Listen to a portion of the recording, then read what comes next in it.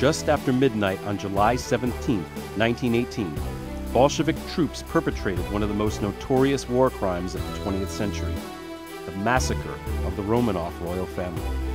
That night, at the express command of Vladimir Lenin, the deposed Tsar Nicholas II was executed alongside his wife, his son, his 4 daughters, and 4 loyal members of his entourage, including 2 women and 5 children.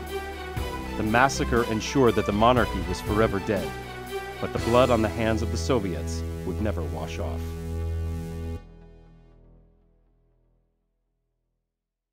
The Romanov dynasty began in 1613 after a period of about 15 years following the death of Ivan the Terrible that's known as the Time of Troubles in Russia.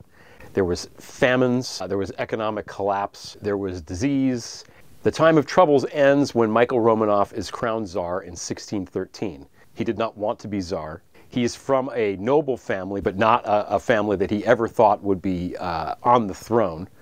The Romanovs were descended from a wife of Ivan the Terrible. So he doesn't really have that much claim to the throne, but it was enough for the boyars. They wanted him there. They begged him to do it. The church was on his side, and he decided to take the job. He lasted a long time, and most importantly, he had a lot of kids. So he made sure that the dynasty would continue. The Romanov dynasty lasts for over 300 years. It includes Peter the Great.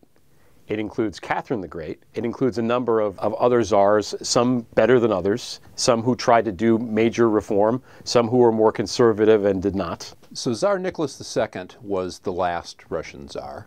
Nicholas was a very devout man. He took great personal responsibility, and when World War I broke out, that responsibility manifested himself in he's stepping forward and saying, I'm going to take over and lead the army. Now, there are 2 problems with this. Number one is he wasn't a particularly brilliant military strategist, didn't have a whole lot of experience in that area. So that was a problem. The second problem is when he left to go to the front, it really created a vacuum back home, and his wife, Alexandra, was sort of expected to step in and keep the home fires burning on a political level, which was a problem for her. She didn't have that much political experience. She was also an outsider from the Russians' perspective. She was German-born.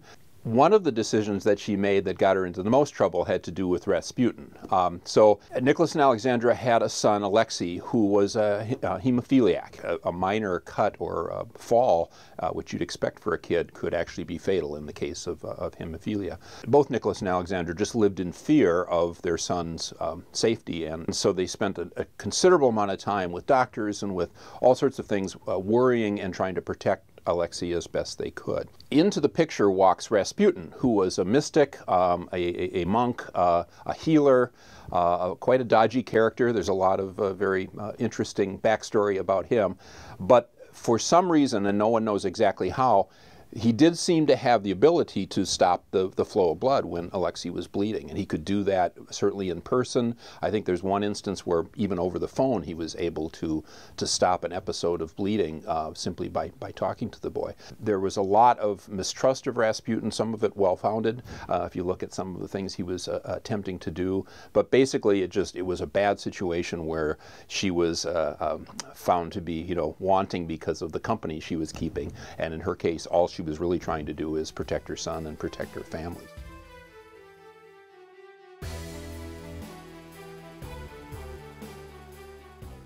Russia, as a general rule, in the late 19th century is behind. It's behind the rest of Europe. It's the last country to abolish serfdom. The population is less literate than the rest of Europe is, relatively speaking. It isn't as economically sound. The inequality is larger there than elsewhere. All noble families, for the most part, in Europe are wealthy, but the Romanov royal family was extravagantly wealthy relative to the rest of the population.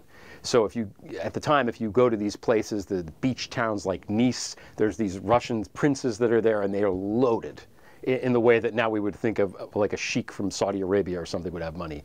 The Russian nobles were loaded. That's what everybody knew at the time. And a problem with this is that most of Russia was agrarian, peasant farmers, and they didn't have any money.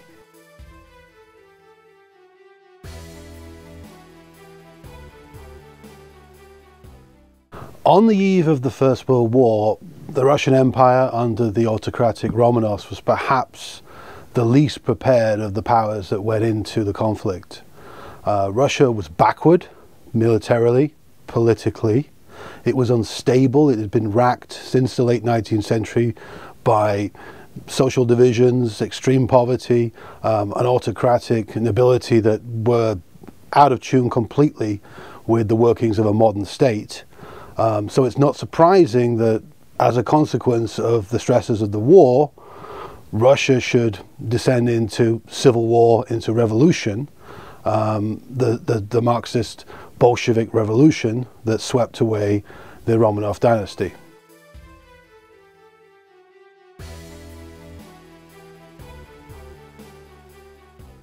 The family ends up, they were moved around repeatedly because the White Army and the Red Army were fighting, and there were different territories were being lost and gained. So they were living sort of on the road and never really knew where their captors were going to take them next.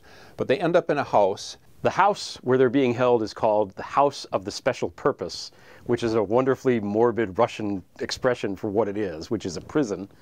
So after midnight, the order is given out to execute the royal family. They're brought down to the basement. A gentleman named Yakov Yurovsky, who wrote a first-person account of how he killed the royal family, is in charge of this. And basically they shoot everybody, but because the women had diamonds and jewels sewn into their dresses, they didn't die right away. So they had to go in with bayonets and finish the job. So it's this, not only did they execute them, they bungled it royally. They want nothing left. They want no monarchy. They want to make sure that the Romanov dynasty is dead. The execution of the Romanovs was something that the Soviets felt, I'm sure, that they had to do. They had to change the tide of history. The Romanovs represented everything that was in Russia's past. They were not just leaders of state, they were quasi-religious figures. They represented the ancient, unchanging Russia that the Soviets, that the Marxists wanted to completely eradicate. When the Bolshevik Revolution took place, this was these were scary people. These were not nice people. Their actions were not predictable and controllable in the way that some of the chess game that had been played in Europe for centuries with kings and queens and allegiances and so forth. All those rules were kind of thrown out the window.